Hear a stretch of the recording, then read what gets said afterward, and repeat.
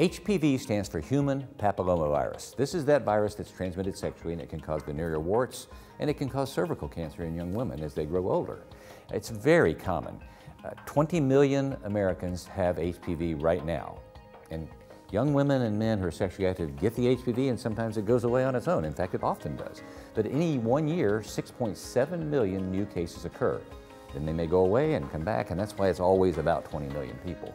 That's a lot of people and a lot of diseases. And it can cause problems. Venereal warts are unsightly and kind of bad karma for kids or anyone who's sexually active. But cervical cancer is the big downside.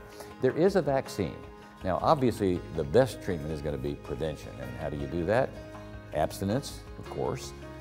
Condoms does help a lot, the use of condoms. And the vaccine is recommended, and I strongly recommend it, for all women, even as low as age 9, but certainly by age 11 or 12, and all young men 9 to 26 years of age. And it's 100% effective in killing the 4 dangerous strains.